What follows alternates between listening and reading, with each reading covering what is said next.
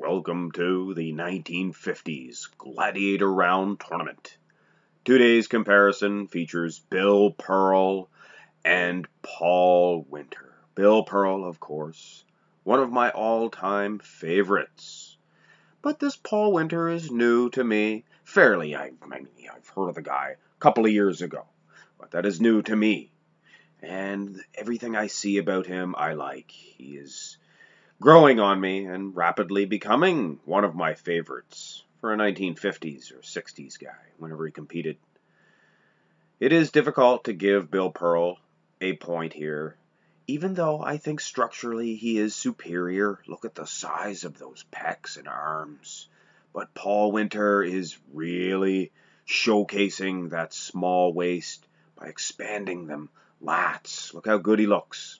Legs, yes, they are a whole lot smaller, but not that much smaller, and they are much more striated, at least in this shot here. So I am going to go ahead and give Paul Wynter the first point. Of course, in this pose, Bill battles back in my opinion. He is structurally superior, like I said, in the front relaxed position, but he wasn't really flexed up. Any boy, oh boy, is he here. Look at those legs, much more striated. And definitely, they're a better set of wheels for sure. And that waistline, yes, small, very small of Paul Wynter, but I like that shape of Bill Pearl, the way those lats swoop down into the pretty decently small waist. I mean, it's definitely not as small as Paul's. No one's is. But when you look at the size of those arms, it is, yes, definitely a Bill Pearl point. Now, here's where it may get a little bit controversial. As you can see here, Paul Wynter was able to provide a fantastic front and rear lat spread, and Bill was not able to provide such a luxury of those two poses. So you might as well notch up 2 points for Paul Wynter.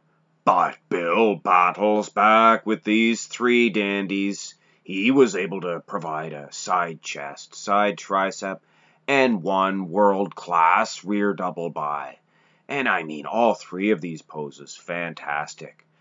So, that would be 1 point for Bill Pearl. So, let's carry on with this competition. And this one here is a very difficult one to judge, in my estimation now. I'm sure there's two groups, one voting for sure for Bill Pearl because of that thickness. I mean, I see vascularity. And this is a very blurry old picture. And look at that hard graininess and just thick back muscles. You can't compare when you look at it that way. But when you look at that V-taper and that tiny waist of Paul Wynter, I could understand somebody giving the point to him. And I would like to give Paul Wynter a point. He is losing this competition thus far, but I have to go with who I believe is the better man. And that thick meat. Look at Bill Pearl's world-class back. He gets another notch, and you might just as well notch one more for Bill Pearl. He's just too much, too thick, and he is very aesthetic for a thick, muscular bodybuilder. He's just too much for Paul Wynter. Paul Wynter thus far has taken out some pretty heavy competition, but Bill Pearl is another level altogether. This man, one of the greatest bodybuilders of all time. And he is one of my favorites for a reason. There is one last pose, and I honestly thought for sure I would be delivering a point to Paul Wynter in this one. But when I do the comparison, much like all of the other poses, Bill, he's just too much. He's a little bit taller, a little bit thicker. And when your conditioning is close, like it is here, I will admit Paul's conditioning throughout this matchup might have been a smidge tighter than Bill Pearl. But like I said, that combination of a little bit taller, a little bit thicker, hard to beat for sure.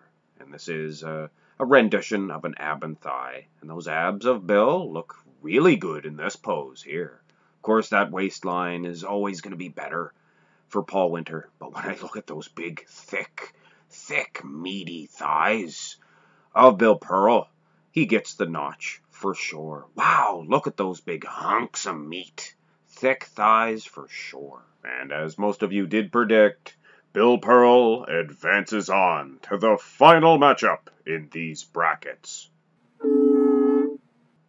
And what a matchup that will provide. Reg Park versus Bill Pearl. Two of the all-time greats, for sure. Only really competed together once. And let's face it, Reg Park was not in his prime. And of course he did lose to Pearl. Pearl was looking pretty outstanding. He may not have been in his prime either at that Universe competition.